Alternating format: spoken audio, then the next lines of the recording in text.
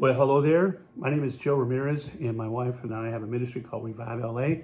We're currently meeting in the courtyard in beautiful Pacific Palisades at Palisades Lutheran Church. That's our mother church.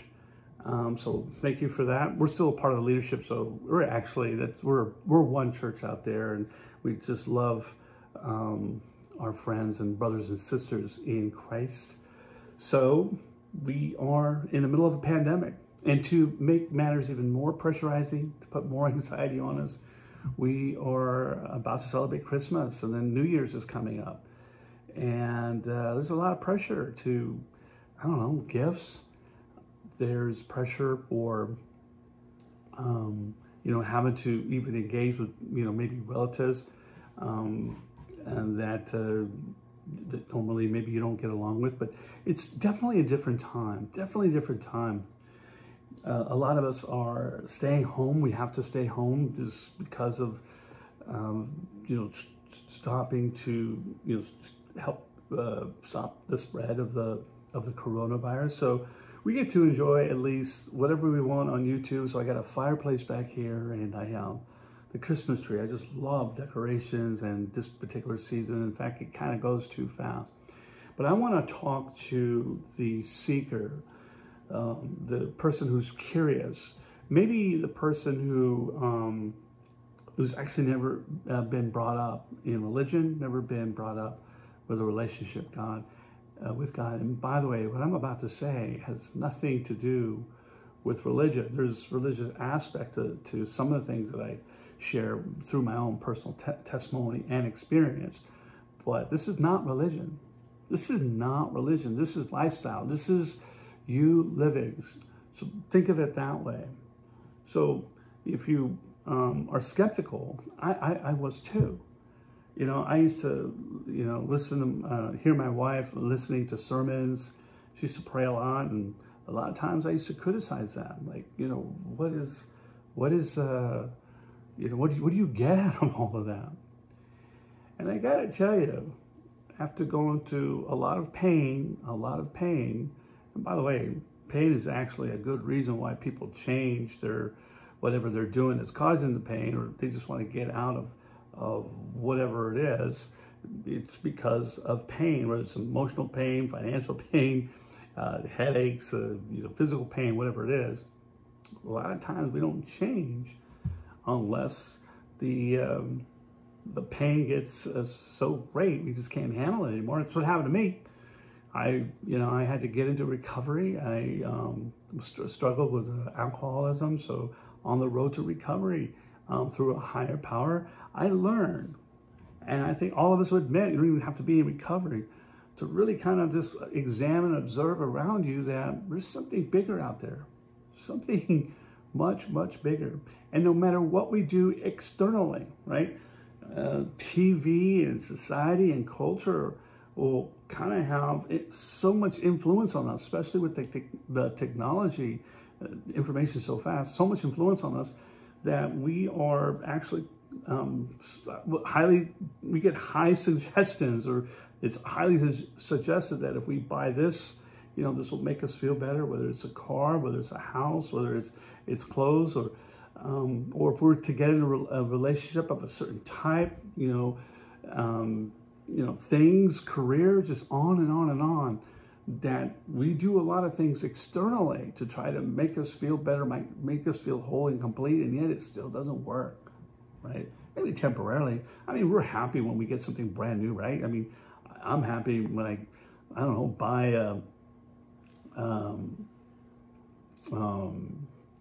a good, a very fashionable shirt or something. I feel happy about it, but that's not going to make me feel better in regards to my life. And to make matters even, I think even a little bit more confusing, I think there's also a lot more criticism on Christians, also more so than ever, right? People are criticizing Christians for either supporting, a particular candidate, in presidential and politics. Gets really, really, I don't know, it's kind of heartbreaking, actually. You see all this criticism, so it's like, my goodness, I don't know if I should, follow that. And also, I think, though, that some of the criticism is actually warranted, right? I think that some churches and some Christians in certain circles, and maybe they didn't realize it, so I'll give them the benefit of the doubt, but they've made people feel unwelcome. Right? I felt unwelcome in a lot of churches or in a lot of fellowships. I just felt unwelcome, which is why it's so important for you to realize that one of the first steps and one of the strongest things, or a thing that I strongly emphasize, is for you and encourage you to have your own personal relationship with Jesus Christ and turning your life over to Jesus Christ. You have to start off thinking that way, because I was raised Catholic. I got to tell you, by the time I was 18, I joined the military, joined the Marine Corps. I had no idea what it meant to have a relationship with God, a relationship with Jesus, let alone embracing the Holy Spirit to guide me. You know, it was very confusing time I had, anyway, my first 18 years, first 20 years of life. But, you know, as I said, it wasn't until, you know, big pain that I started seeking this. So here's some fun facts for you to kind of just take into consideration here as to why this is actually beyond almost comprehension. This is almost beyond comprehension. Miraculous, actually. And that is the Bible itself. The Bible itself, which is sort of the roadmap of life as Christians, this is our guide, right? The Word of God speaks out to us from the pages and the scriptures, and gets into us as we read, depending on what we're going through. Sometimes we get different things at different times. Did you know that it's still the #1 best-selling book of all time in the history of mankind? It's still the #1 bestseller.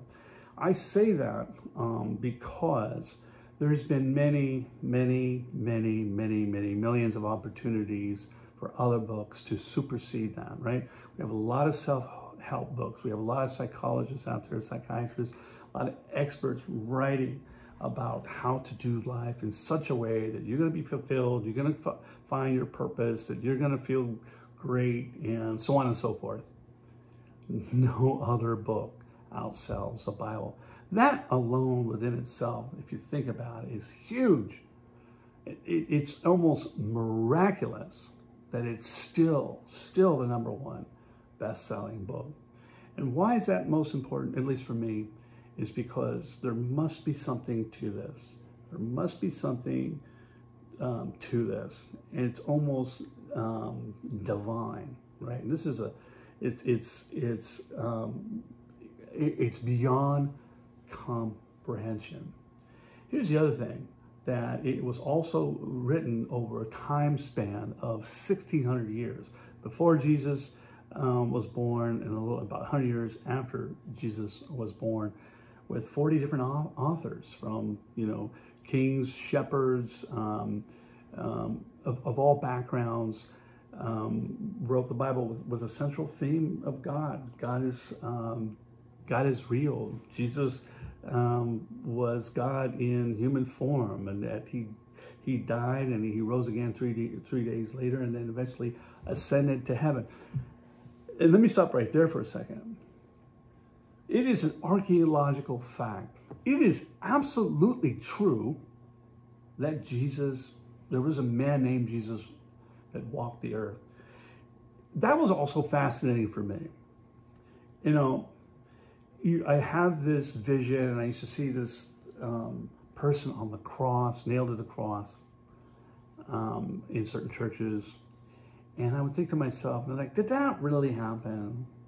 And also, why did he die for me? You know, I used to have these thoughts. Well, it's actually true that there was a man named Jesus, and he did walk this earth. He was beat up, he was crucified, and he died. And there's archaeological evidence that 3 days later, he rose from the dead. There was witnesses. That is miraculous. I mean, it's miraculous. And we still tell time after Jesus' death. Every time we write, used to write a lot of checks, now we punch in our credit card when we pay for stuff, and we put a date, or even the date now, 2020, December 18th. We're marking the time after Jesus' death. We tell time worldwide after Jesus' death. That right there is just like huge, huge, huge, huge. And finally, and there's all sorts of things that, at least for me, just convinced me that I need to look at this really, really closely, was, why did he die for us? Why did a man named Jesus, as per scripture, as Bible tells, he was God in the flesh, Emmanuel, God is with us. Why did he die for us? And I really didn't have appreciation for that until I was in the military. We were going through another conflict in the Middle East, and I heard about a soldier who jumped on top of a bomb. He absorbed it, and he did that because he was inside a Humvee, and there was other people inside the Humvee, and after he called out and said, hey, there's a grenade in the Humvee, no one heard him, and finally he just jumped on it, died instantly, and absorbed, because he absorbed the impact. And he did that because he gave the other soldiers that were in the Humvee an opportunity to live, right? Because even by him jumping on it, it could have caused harm. Maybe he, jumped on it and still was able to harm the other soldiers. But he did that so that they can have the opportunity to live. That is the same thing, but actually much more brutal way, because the soldier died instantly. Jesus died a slow death. That he died so that we can have the opportunity to live. Now we're getting somewhere that he died so that we can have an opportunity to live our life to the full. Okay, so then if that's true, then let's dive in a little bit deeper, and how does that really affect me now, this very moment?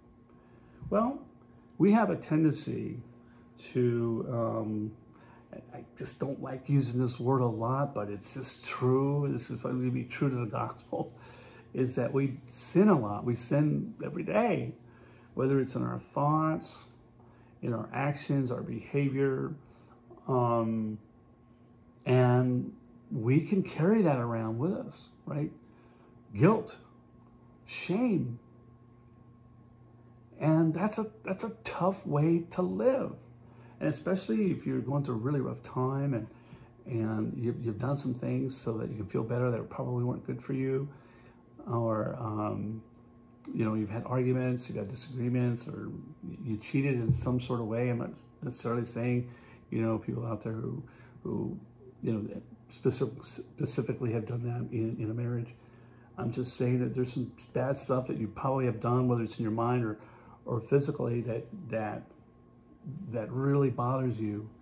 Well, in order for us to have the opportunity to live, Jesus said, hey, all this sin, all this shame that you feel, I want you to put it on me. I'm going to die for you so that you can have the freedom to live without that, being covered by what we call grace, right?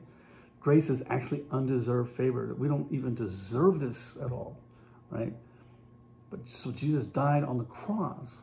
Hey, look, it's almost like someone who's getting ready to get sentenced to life or even sentenced to death in a courtroom, and a man steps in named Jesus and say, hey, look, I'm going to take this guy's punishment. I'm going to take this guy's punishment. That's what it's like. But you have to turn your life over to Jesus to experience that and to be saved. That's pretty awesome. So what does it also mean to be saved? Meaning that we have a place now in heaven, that our time here on earth, which is probably or is very temporary, although it doesn't feel like it. Sometimes it feels like, oh my gosh, it's been here quite a bit. I got another 20, 30, 40 plus years, depending on where you're at, maybe 50 years. I want a place in heaven. I'd like to believe there's just something beyond this, just pure happiness. That's heaven. But to get there, I got to turn my life over to Jesus. I know that I'm covered by grace. I have salvation. I don't live to have, these just horrible things that just bother me, this guilt. And I'm covered. I'm covered by grace. That's a really, really, really wonderful, actually a loving opportunity that we have by having a relationship with Jesus and God. Okay, so does that mean that we can do anything we want then? We do anything we want? Well, no, because I think that if you are truly accepting Jesus in your heart, you've truly changed you truly have turned your life over to Jesus, that's where the Holy Spirit starts working. And eventually you'll start saying, you know what, I don't think I should be doing that. That's going to be harmful for me. Even though the Bible says, hey, that is, that's a sin. Okay, there, I said it again. But you yourself will develop that conviction, that you'll be convinced to say, I can't do that. It's going to be harmful for me. Actually, the way I want to live my life is actually servicing others. I'm beginning to turn my life and attention over to others rather than self. So that's pretty deep, and you can get into all of those. But I'm just here to testify, through personal testimony throughout my journey. I didn't set out to be a preacher or a teacher or be a musician on the worship team, being at a church, being a pastor. My wife and I are considered contract pastors. We didn't set our journey to be that. We were actually called. We felt this gravitation. So I'm here to say this to you, that what else do you have to lose? If anything, you have everything to gain, right? By turning your life over to Jesus. This is a really cool existence.